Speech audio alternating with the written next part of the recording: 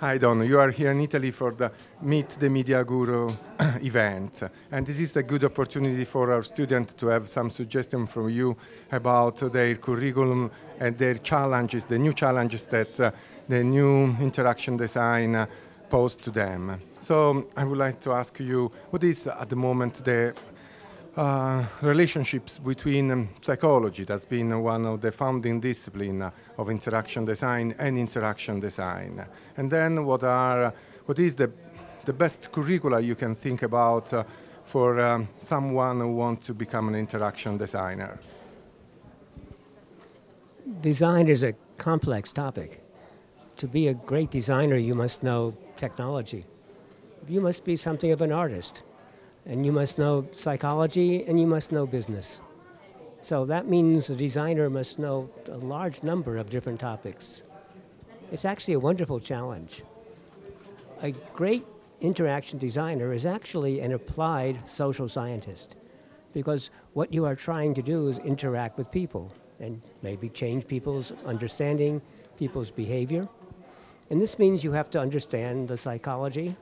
And with the new media, where we talk a lot about interaction with Twitter and Facebook and blogs, and for that matter, text messages, people talking to people, Foursquare, where we see where people are and what stores are going into, all of that is social psychology and networks.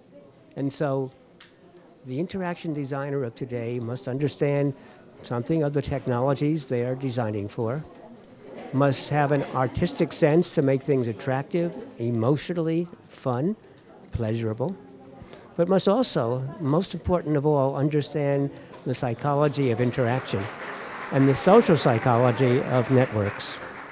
So, what is the best curriculum to study to become an effective designer?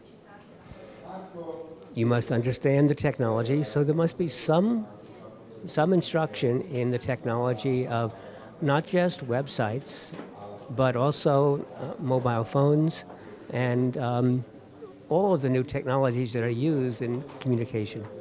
Second, some understanding of the fundamental principles of interaction, of feedback, of knowledge of results, of conceptual models, of affordances, principles of psychology. Then principles of social psychology, the way that people interact with each other, and the way that people form their opinions, and the way that people's behavior is shaped. Finally, it's really important to understand business, because too many designers design for what they think would be exciting, but are not necessarily effective for business.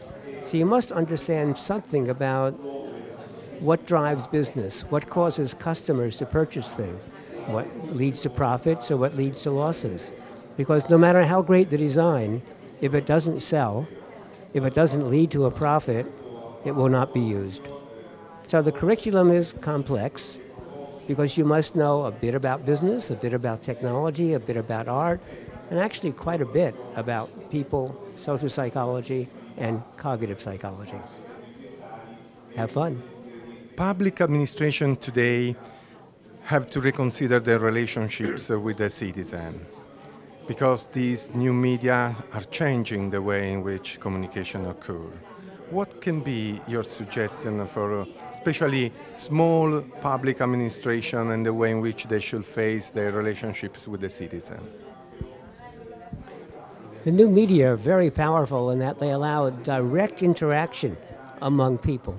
So for the first time, a company or a public administration can find exactly how people are responding to their services. So people will complain, tell you what is going wrong, but they also will praise and say what is happening, what is going right. So the best way for a company or a public administration to deal with this is to take advantage of it, to read what your customers or citizens are saying and respond.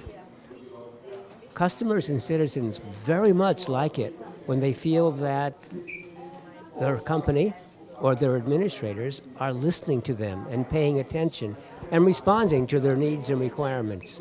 So the new media is wonderful because for the first time we have immediate feedback about what is going well and what is going wrong. And it gives us an opportunity to respond back, to say, we are listening and we are responding to your requirements.